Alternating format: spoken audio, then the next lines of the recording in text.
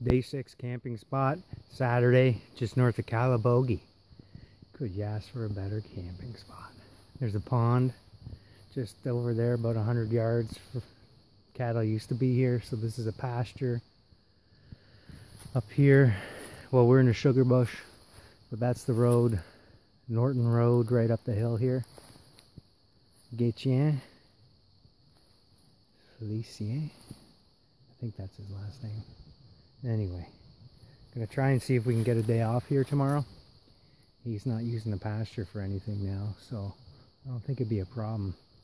And it's just, you know, did 3 days on, 1 day off. Now I did 2 days on, 1 day off.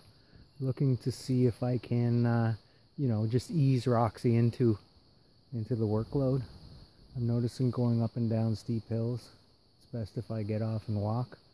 So, just want to ease her into it. Last 2 days we did about, I'd say 15, 16 miles each day. And the 3 days before that were about 12 miles each. Anyway, nice spot. I'm looking forward to chilling out here and then carrying on south to Perth and then the border.